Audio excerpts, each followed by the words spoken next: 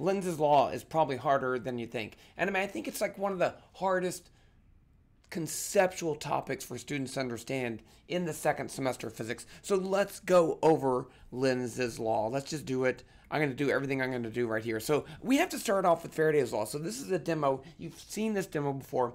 A magnet moves into this coil. This little thing right here shows that there is a current when the magnet's moving in or when the magnet's moving out. Not when there's a magnetic field in the coil, right? It has to be moving. And if you switch it around, it goes the other way. Yay, awesome. Okay, that's Faraday's Law. We do need to talk about that. So Faraday's Law says that there is a magnetic flux. The magnetic flux is kind of like how much magnetic field passes through an area. It's not the best definition, but that's what you could think of it. So it depends on the strength of the magnetic field. It depends on the size of the area, but also the angle between the area and the field, and we'll look at that later. So then we have this idea of electromotive force. It's basically a voltage, okay? But the electromotive force is kind of like a non-battery voltage. No, it's batteries too. Okay. So, but anyway, Faraday's Law says that the electromotive force depends on the rate of change of the magnetic flux. So a constant flux, no electromotive force. Now, you may see this in your book, and it says, well, there was an N in my book. It said EMF is N delta phi over delta T. Okay, that's fine. The N is just because if you have more than one loop, it's kind of like making a larger area. So the N is just the number of loops. That's fine. Now, you also might have had a negative sign in yours. That I don't like. Okay, because we can't really define directions of EMFs in flux in this version of Faraday's Law. The negative sign actually comes over from the real version of Maxwell's equations, which you probably didn't see. So just don't worry about the negative sign. It's not a big deal. People will say, oh, that's about Lenz's, the negative sign is Lenz's Law. Fine, whatever. Okay, now this is important. Faraday's Law says that actually what we make is an electric field. A changing magnetic flux makes an electric field. And I like to call these, based on another book, curly electric fields. So here's a picture. So right over here, I have a positive charge, and it makes these electric fields that point away from it.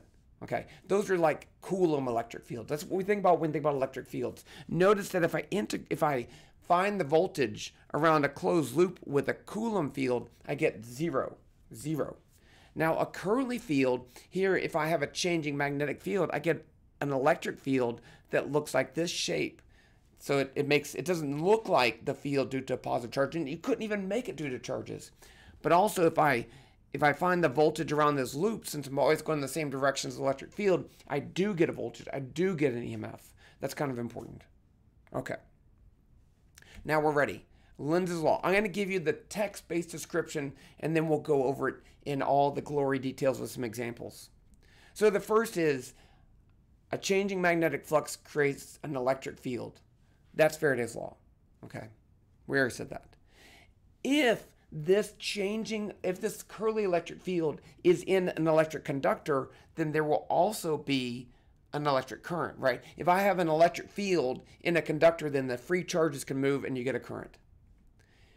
Now the Lenz's Law is all about the direction of that induced electric current. That's what Lenz's Law says. It says that electric current is also going to make a magnetic field, and that magnetic field will be in the direction to oppose the change in flux. That's really hard. I know it's hard. Okay, that's just what it says. Okay, now we need to get to this. This is the right-hand rule. Because if I want to talk about electric currents making magnetic fields, I need to know what direction those magnetic fields are. So here's a loop of current. It's coming this way. It's kind of hard to see. I'll show you in just a second. And this makes a dipole magnetic field. But this is what it looks like, right? So, but if I take my right hand and I let my fingers curl in the direction of the electric current, my thumb will point in the direction of the magnetic field. Okay, so that's the right-hand rule. There's more than one right-hand rule, but that's right. If I let my fingers curl in the direction of the current, thumb in the direction of the magnetic field in the center. Okay, so the magnetic field's more complicated than that, but you get that. Okay, let's look at our first example. So here I have a loop of wire, And I kind of highlighted the area where we were talking about the flux. And here's a magnet, and it's going to make a magnetic field, the red arrow right there. What I'm going to do is I'm going to move the magnet towards the loop, and we can see what happens. So you'll notice that the magnetic field is getting larger, right, as it goes towards the loop. And then the yellow arrows represent the electric current. So go ahead and take your fingers and, is my thing backwards? No, it's not. And let your fingers of your right hand curl in the direction of that current. And you can see that the magnetic field due to this current is going to be to the left. Okay. And so that's the opposite direction of this magnetic field from the magnet. And that's not important. The important thing is that it opposes the change. This is increasing in a magnetic field to the right. So the loop wants to make a magnetic field that says, no, no, no, don't increase. Go the other way. I don't like change. That's what it says. If it had feelings, and currents don't have feelings, but we can pretend they do.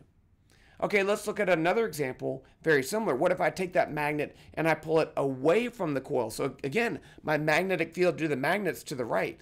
But when I pull it away, what happens? Notice that the direction of the current, induced current, is the opposite direction. So if I take my right hand and go this way, that current is going to make a magnetic field going in the same direction. Let's back up a little bit. So here we go, right there. So right there, see the magnetic field due to the magnet and due to the induced current are in the same direction. But that's because the magnetic field is decreasing, so the magnetic flux is decreasing. This wants to make the magnetic flux not decrease. Okay? You have to practice these things. It takes a lot of time. Let's look at a real life example. Here is a copper plate, and I have a magnet near it. And what's going to happen when I pull that magnet away? The copper plate swings. I didn't touch the plate, okay? And copper is not ferromagnetic. It does not interact with a magnet when it's stationary. But when I pull it away, I'm doing the exact same thing. I'm decreasing the magnetic field through the plate. So the plate's going to make a magnetic field in the same direction, and that's going to make those two things attract. So they're attracted when I pull it away. You could do the other one and move it towards there, and it pushes the plate, but I end up hitting the plate. So I like to pull it away. So that's a physical example of Lenz's law. If those were not in the same direction when I pulled it away, the plate would swing away, right? And that would be really weird.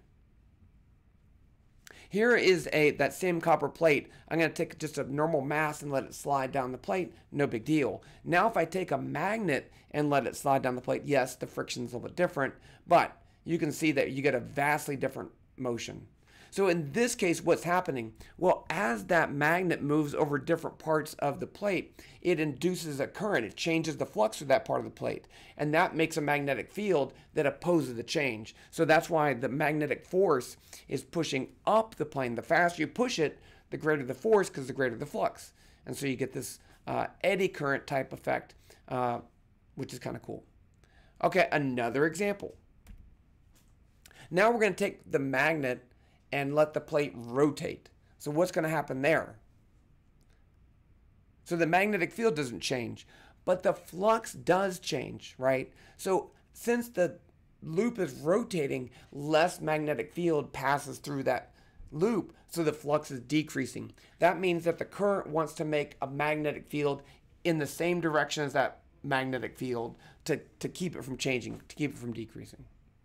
Okay, one more example. I think I got one more example. This one's pretty good, and it took me a while to make this animation, just want you to know.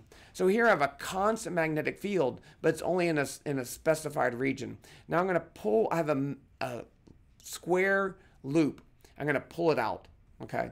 Now the cyan area represents the part where there's a flux, because once it starts getting out of the magnetic field, then the area is going to decrease, right? So the area of the loop's not going to decrease, but the area of the flux is. So let's see what happens. So now the question is, what direction will the current be in the loop when it leaves the magnetic field? You know, pause the video for a little bit and see if you can figure that out. If you can do it, that's a good problem, okay? Of course, you know, I'm going to show you the answer. Okay, let's do the answer. So here is the loop at some point, and I'm showing you the direction of the current. But let's first look at the magnetic flux, right? The magnetic field is pointing down, so the flux is that way. And as the loop leaves, the area gets smaller, so the flux decreases.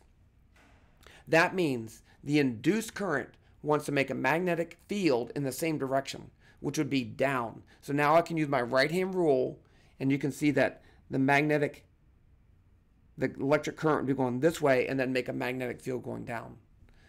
And then here's the, you can see it from different directions. Now, here's the fun part. What about the force on this wire? So as I pull this wire out and I have an induced current, then we do have a magnetic, a magnetic force. So we can calculate the magnetic force IL cross B, right? So that means that we take IL as the direction of the current, B is the direction of the magnetic field, and the force would be perpendicular to both of those, and we can use the right-hand rule. You can use this one to find the direction. So let's look at the total force on this wire.